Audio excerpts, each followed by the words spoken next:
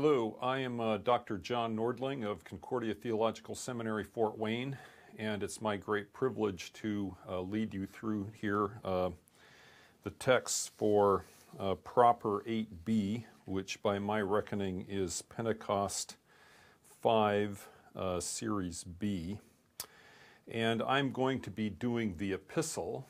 I already did the Gospel some time ago, so now we're doing epistles and Old Testament lessons. So let's begin then with the prayer for this day, the collect of the day. We pray, Heavenly Father, during his earthly ministry, your Son Jesus healed the sick and raised the dead. By the healing medicine of the Word and sacraments, pour into our hearts such love toward you that we may live eternally through the same Jesus Christ our Lord, who lives and reigns with you in the Holy Spirit, one God, now and forever. Amen.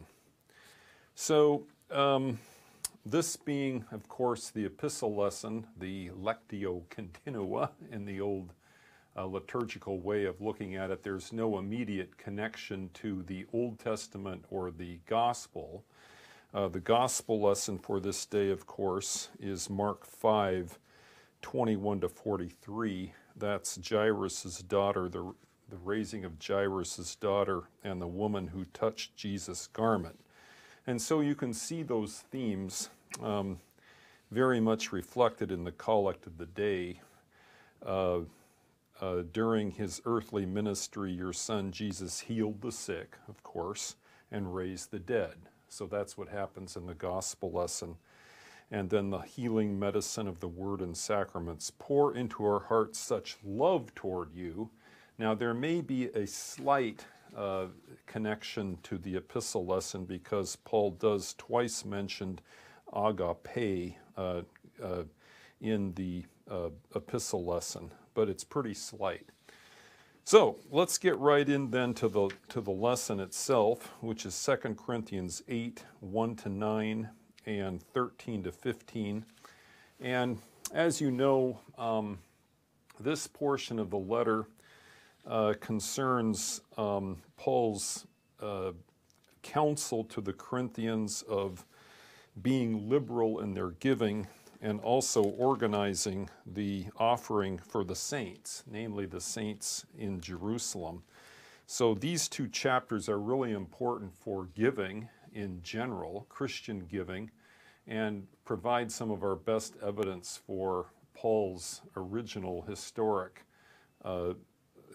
organizing the church for the needy saints in Jerusalem.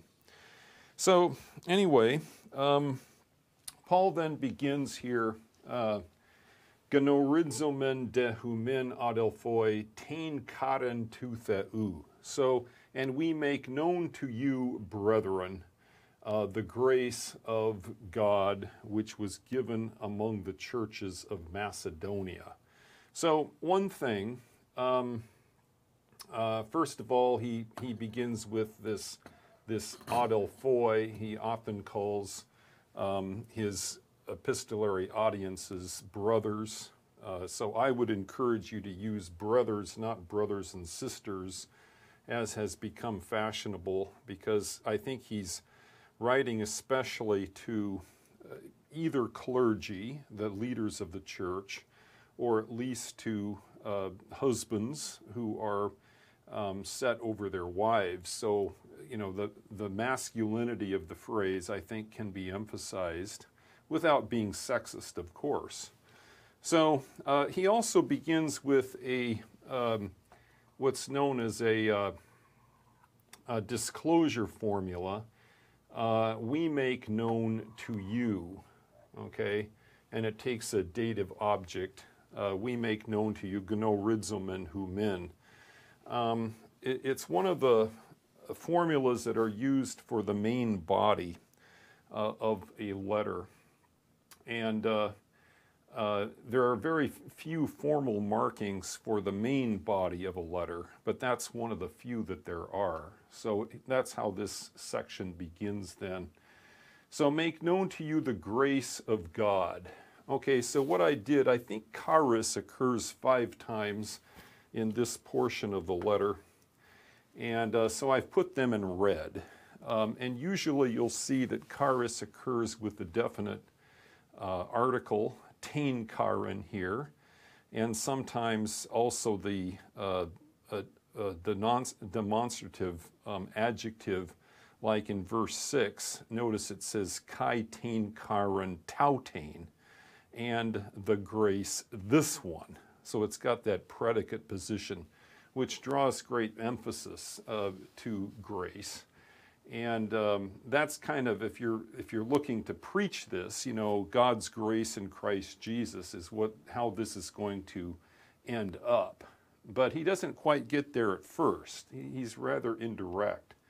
So the grace of God, which was given among the churches of Macedonia. Now, I'm working on Philippians right now for the Concordia Commentary series, and this could well be a reference to the Philippians' generosity. They bring the gift to Paul through Epaphroditus. That's mentioned. His name is mentioned twice in the letter. So among the churches of Macedonia,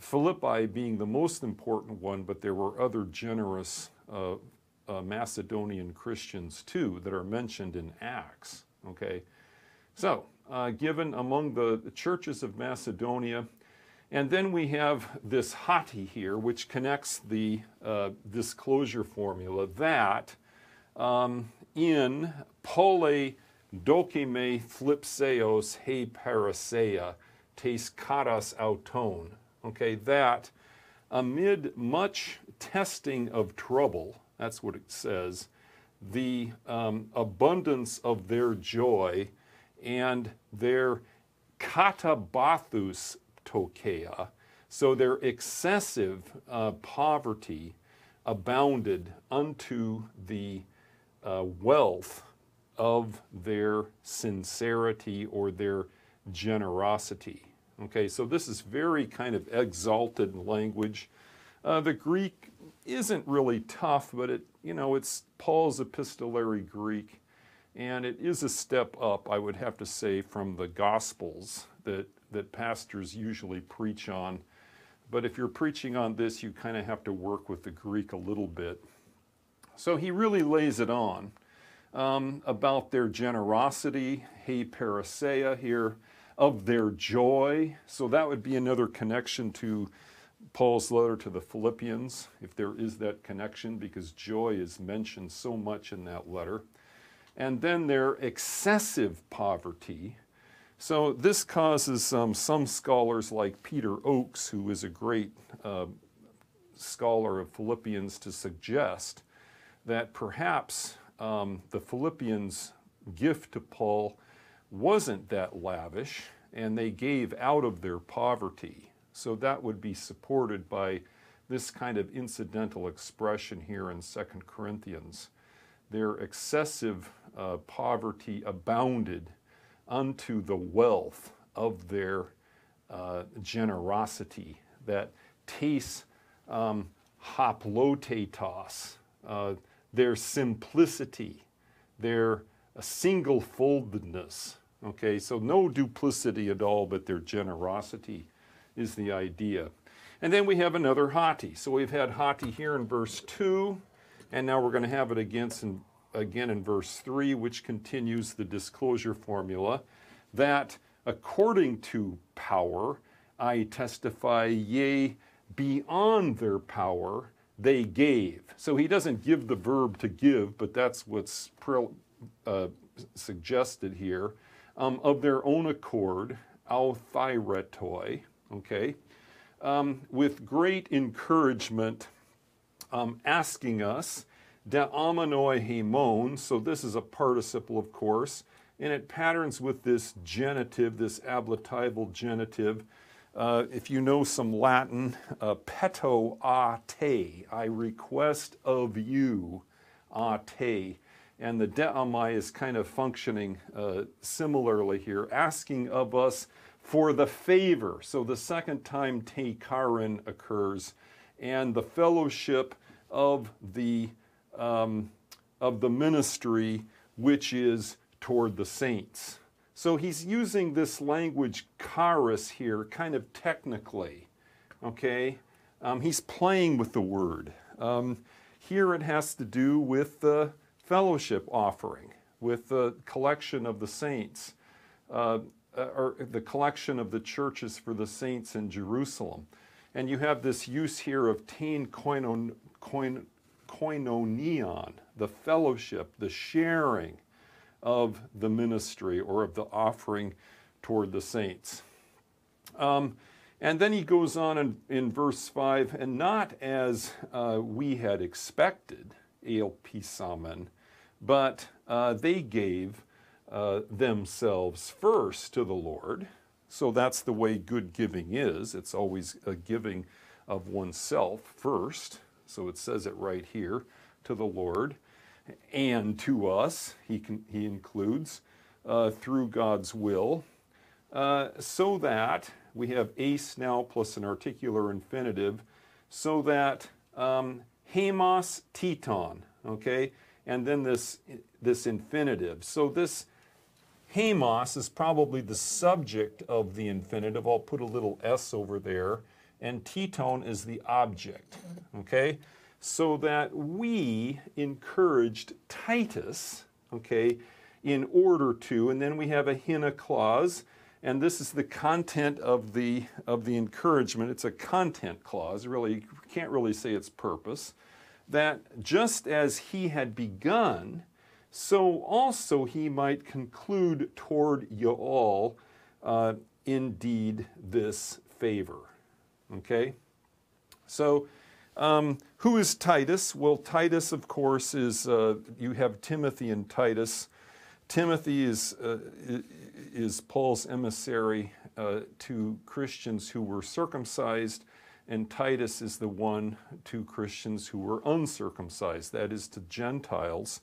And Paul works through Titus, especially with the Corinthians. So that's why his name is mentioned here. So that we might encourage Titus that as he had begun, so begun what? Well, apparently this offering for the Gentiles, so also he might conclude toward you also this grace, this favor, this offering. So it has a technical meaning here. This is the third time that it's used. Well, let's keep moving here. If we could scroll up, John. Verse 7, just as, there we go, that's good.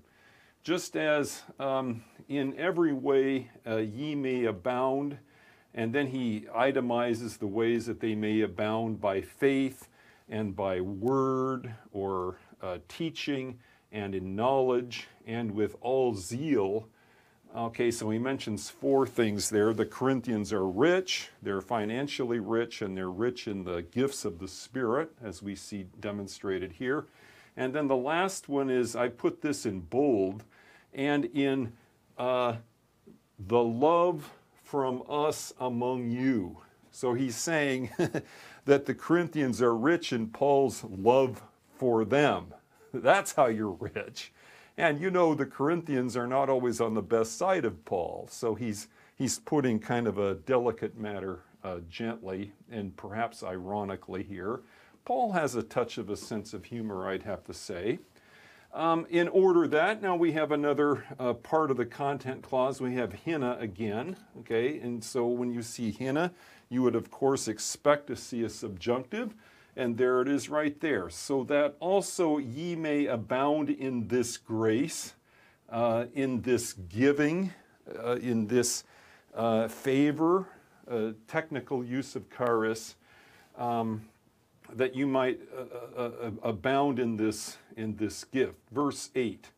Now, I do not speak it according to command, but I speak it through your zeal for others, diates heteron spudes, and while testing dokimadzon, the last word, the genuineness of your love.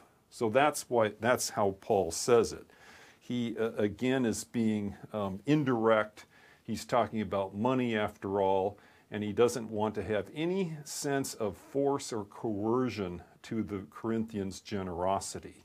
And you know there's tension with the Corinthians anyway, so he's treading on eggshells, okay?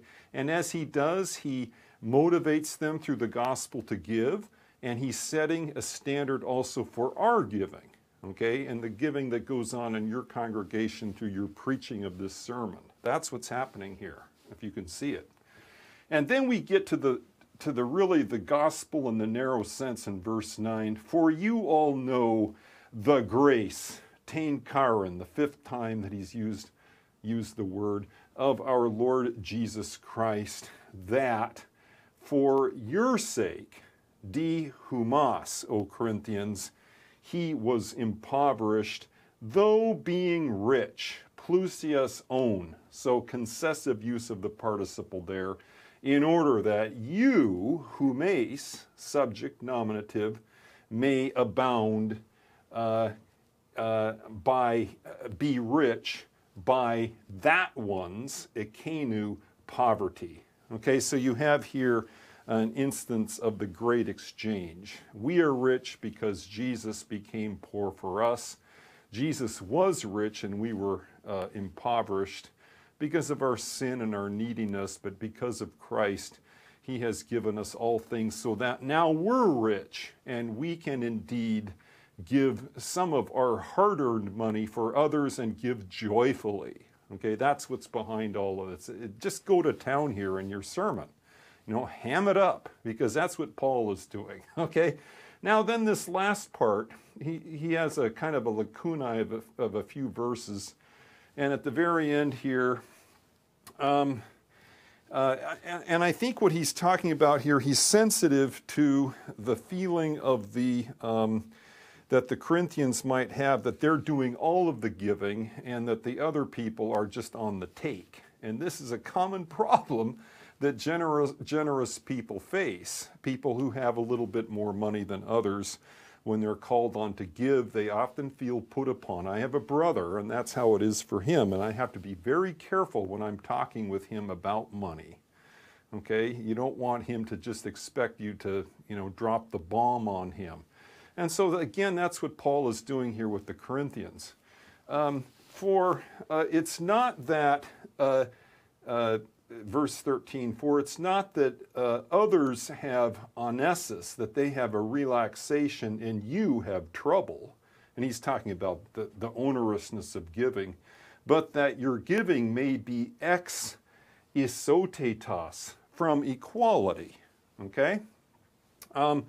For in the time now, your abundance avails to the lack of them, okay, in order that also their abundance, ta ekenon perisuma, may avail to what you are lacking. So he's basically saying that God has blessed you now to be rich to others, just as in your time of need, he will bless the Christians in Jerusalem or whatever to be rich in your time of need. And that's how it is in the church. We don't give in order to force people to give back to us, but we give with a generous heart. God blesses us. It's all from God anyway, not really us. We're merely the stewards of what God gives. And then we can be generous, and then as we have need, other Christians who we may have blessed earlier will requite us, okay? And that's how it is also with the gospel. Some of the people that we evangelize and teach the gospel to come to faith, and their churches grow and flourish, as is happening in parts of Africa, and then they can help us spiritually impoverished Americans. Okay, I go to Africa and I see this all of the time, all right? So that's what Paul is talking here about in wonderful Greek that's a bit of a challenge for you, but that's okay. So that there may be equality, he says in verse 13, hutos genetai isotes, just as it is written. And then he has this passage from, where is it again? It's a quotation from Exodus 16:18. So, and this is kind of tricky. Septuagintal Greek, see how it's italicized, that the one that gave much did not overgive or have too much, and the one that took a little, hata oligon, did not run out. And he's talking here about the miracle of the manna, okay, and the quail.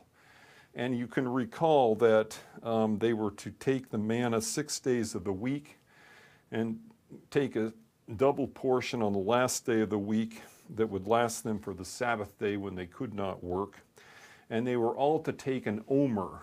That was kind of the currency of giving. And an omer, don't you know, is 1/10 of an ephah. Did you know that? So how much is an ephah? Well, it doesn't really matter. But the point is there was a miracle there, and Paul uses it. He sees a fulfillment in the giving of the Corinthians, okay, with what was started in the Old Testament with the manna, how God supplied the people of Israel in the wilderness, just as he supplies us now by his grace and mercy and the gospel and all the things that we enjoy. So we can afford to be generous. This is a great text. Just jump right into the Greek and preach it for all your worth. God bless you as you do. Thank you.